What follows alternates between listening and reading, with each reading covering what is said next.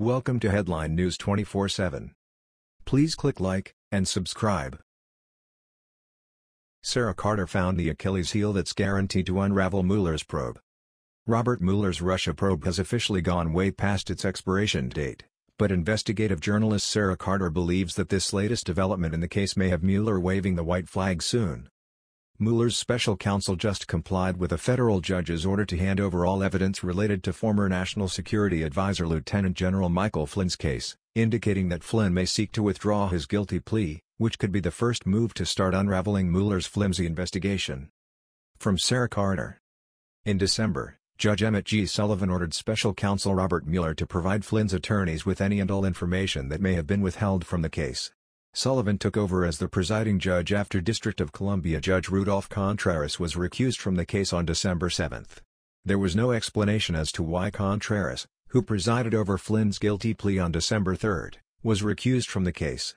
Flynn pled guilty to one count of lying to the FBI, despite testimony provided to Congress by former FBI Director James Comey, where he stated that the agents did not believe Flynn had lied about his conversation with former Russian Ambassador Sergei Kislyak in December 2016. Sullivan ordered the government to produce any evidence in its possession that is favorable to defendant and material either to defendant's guilt or punishment.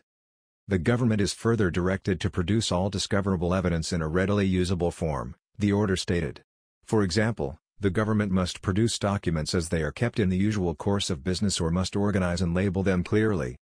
In a column appearing in National Review, former Assistant U.S. Attorney for the Southern District of New York Andrew McCarthy speculated that the judge may have been concerned that favorable evidence was withheld in the case.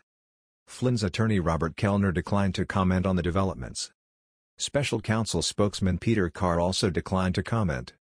Contreras' recusal raised suspicion among lawmakers that have been investigating the FBI's handling of the Russia investigation for the past year. Last week, however, congressional investigators with the House Oversight Committee discovered a series of text messages between embattled FBI Special Agent Peter Strzok and his paramour FBI attorney Lisa Page revealing that Contreras and Strzok were close friends, as previously reported. Strzok was also one of two FBI agents who had originally interviewed Flynn. It wasn't a definitive answer but certainly raises significant questions, Representative Jim Jordan, R.O., of the House Oversight Committee, told this reporter last week. The text message chain uncovered by investigators is telling. In one particular chain of messages sent on July 25, 2016, Page tells Strzok, "Rudy is on the Fisk. Did you know that?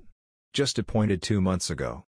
At that point, the pair continues to discuss other issues but comes back to Contreras. "I did. We talked about it before and after. I need to get together with him." Later, Strzok appears to return to his discussion about Contreras, as reported last week. Lawmakers cautioned that while the text messages show Contreras and Strzok were friends, there is still no definitive answer on why the judge was recused from the case. Strzok, who was at the center of the investigation alleging Trump colluded with Russia, was removed from the special counsel and demoted in the FBI after tens of thousands of text messages revealed he was vehemently biased against Trump.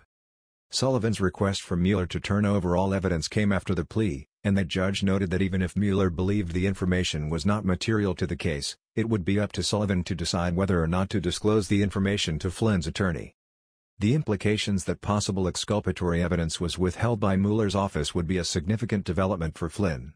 In January, Mueller and Flynn's lawyers filed a joint status report with the court stating that they were not ready to move forward with a sentencing hearing.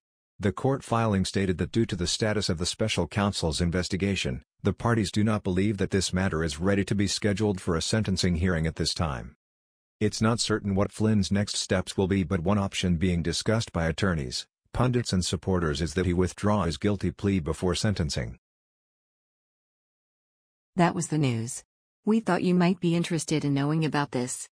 Please click like and subscribe. Thank you.